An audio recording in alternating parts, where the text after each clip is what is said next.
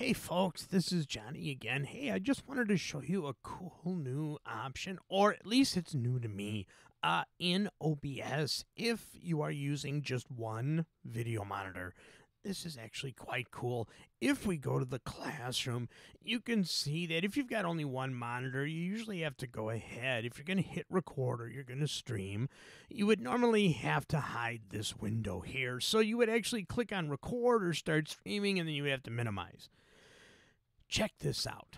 So now, in the settings, there is an option under the general category to hide OBS from the screen capture. Now, if this has been here the whole time, awesome, but this is the first time I'm seeing it. So watch this. So now you guys can see all of this. Let's see if I can get this to move on me. There we go.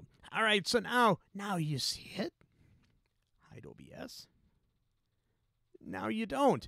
Now, it's important to understand that even though you guys can't see it, it is still on my main screen here. And I've only got one monitor on this computer, and this is perfect.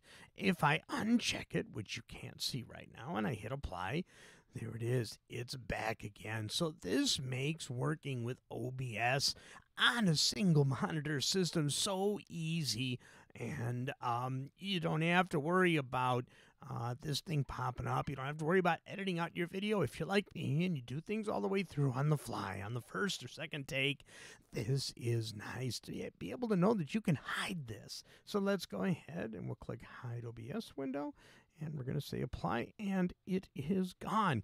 I hope you guys found that helpful. If you guys could, I would really appreciate it if you would like and subscribe to the channel and click the notifications button and click the bell so that you're notified for all home studio trainer content. Thanks, and I'll see you in the next video.